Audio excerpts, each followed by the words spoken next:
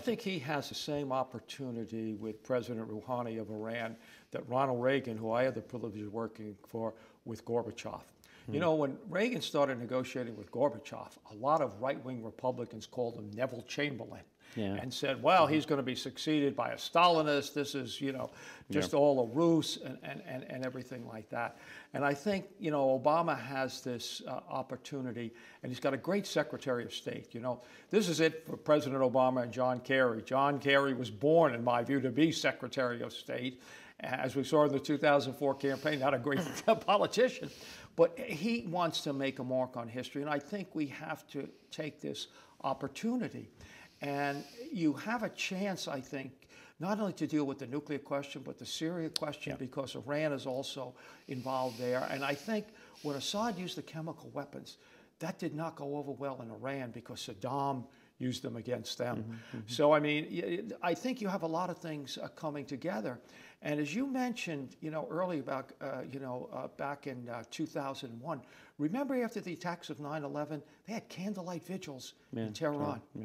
And the Iranians at the Bonn conference persuaded the Northern Alliance to support Karzai. We wouldn't have had anything in Afghanistan.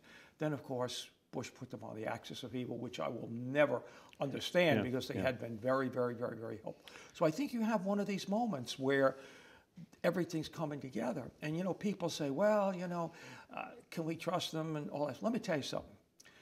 They already know how to make the nuclear. It's up here. You're never going to undo that. So yes, you can do and stop them in terms of, you know, more inspections and things like that. But my personal view is they want to know that at some point they can do it if they have to.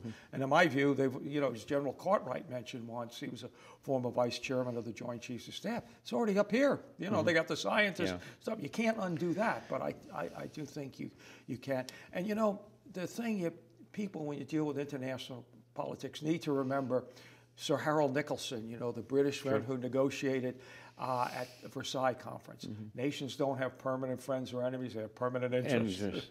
And I think, you know, the Iranians are very practical.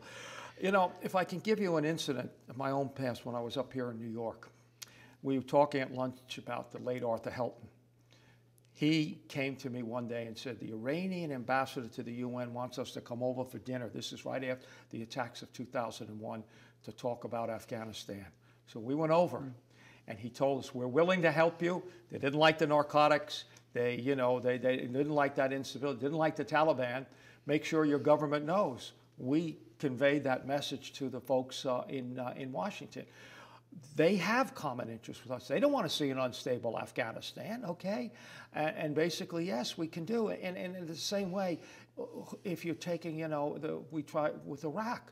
A lot of countries don't want to see that become unstable either. So you need to work together. In Afghanistan, you know, our ability to influence events there is declining.